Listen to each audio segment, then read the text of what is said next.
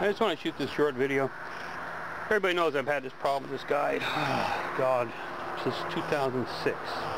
Anyway, I bought some of his paintings in 2006. A year later, I decided to sell them because I needed money for my dog who had cancer for chemotherapy. So I ended up putting this stuff on eBay. I found out since then that he does not like people reselling his stuff on eBay. He's got done videos about it. Friends of his have told me about this. But anyway, so for a month he kept complaining that first email I got from him, I put him up on eBay. I can't get into this gallery. You and this black soul was in, this other artist.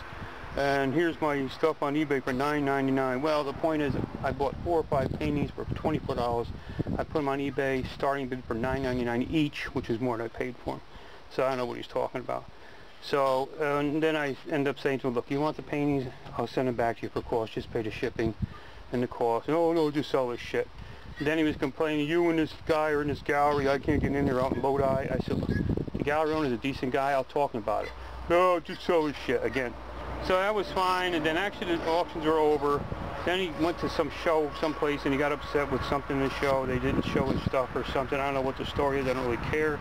And then when he comes back, he starts saying, excuse me, copying his art. Now, this guy is renowned for doing that.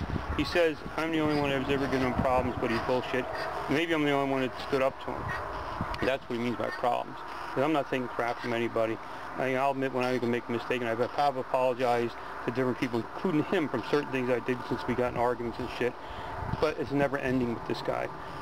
Anyway, he accused me that I copied his art, that I used red mud and all this other crap, or mud. You know what? I painted with mud long before this boy was even born.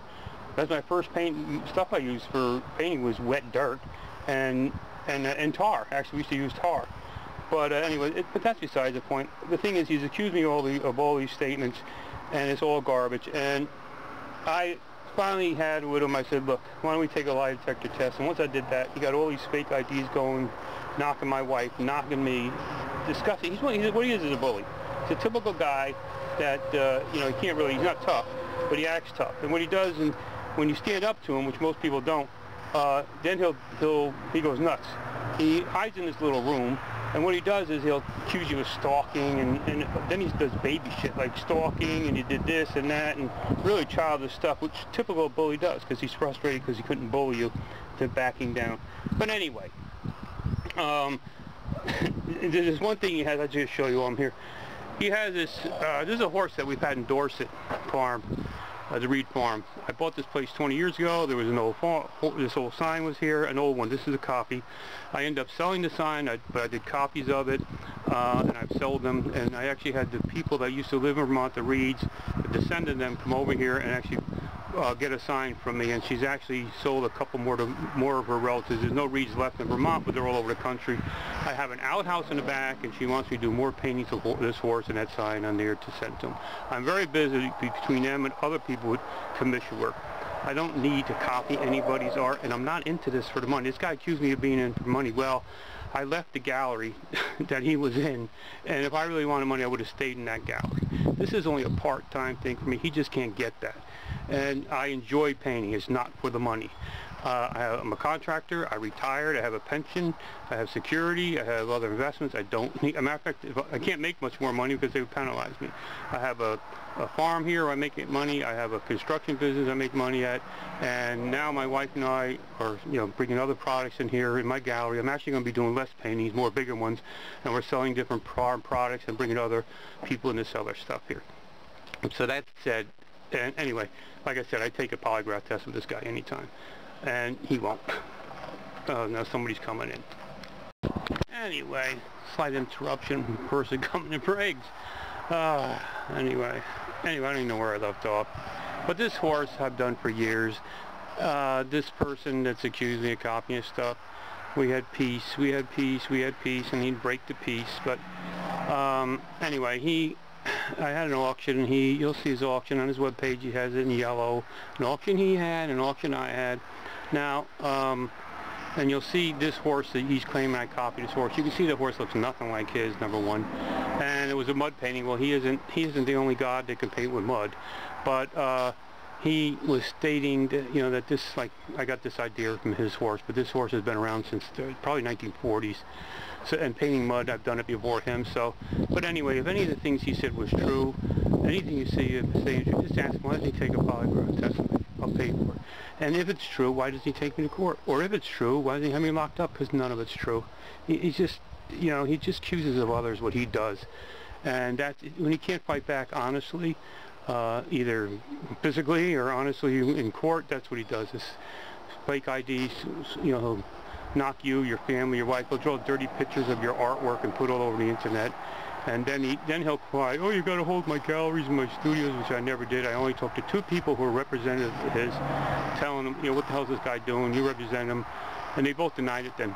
But anyway, oh, he had this one art registry that sent me a cease and desist letter. It was a joke. When this person talked to me, they spent more time trying to sign me up than talking about copying stuff, and she knew I didn't copy it. She even said that. She says, oh, anyway, about this auction, she says, because that time me and him and somebody else were all basically joking around with each other, putting things on eBay, just joking around, but he just couldn't take it when you did it back. He likes to give it, but he can't take it. But anyway, she said to me, look, when you're going to do an auction, do any painting, like he does a lot of horse and stuff, check his auctions and make sure he doesn't have anything, and don't post at the same time, post later. So I took her advice. I ended up checking, and sure enough, I had this horse to go up on eBay, and he had one already on eBay on Sunday night. So I waited until Tuesday night to put on, and bam, the shit hit the fan. That's when he put all that crap up. So, you know, so it's a joke. Matter of fact, this woman, they had he brags about her being a big thing over one of these big cases, which she probably has, that's fine. But I ended up calling the Bar Association, and the Bar Association in Arizona sent her a warning letter. Because what she was doing was wrong, because he brags about her doing this. Anyway, like I said, I don't know if I in the other part, I had to stop this video twice. Anyway, this guy was harassing me and stuff, and joking around saying, oh, you can't get red mud in Vermont. Well, just a little thing I want to show you. You can. Red mud, red mud is iron in the mud, in the dirt. Iron oxide. And all paint is made from some kind of earthly thing, like stone, grass, leaves, flowers. You know, the color is all taken from that. Rocks, like I said, Native American Indians do it. But you do is you mix it with a binder and it becomes paint. And now you can mix it with acrylic or an oil medium, and that's what I do. This came out of my filter, so it's actually already filtered out. It's clean. It's not dirt. It's not you know, contaminated dirt. Some people just dig dirt out of the ground and make mud out of it, and you don't know what the hell's in the ground. You should really wash it first. But anyway, so when I get the soil, I'll mix it with an acrylic medium and sometimes a binder like an egg or something like that, and it's real paint. And what this fellow does, he just takes it like this, which I'm not knocking it, and he'll just draw a painting or something. He'll either put this on a painting wet, just wet mud, it's not really paint. And like I said, the big problem is I don't use red or black or green or brown mud to paint with. I use red, black, green, or brown mud paint. But he'll just paint on something and then spray a sealer over it, or different coats of sealer.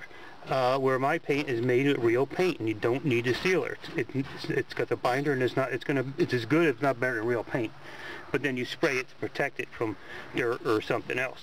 So that's it. So mud, different colors soil. There's more than one different color soil. In Vermont here, you can get brown soil. You can actually get black soil.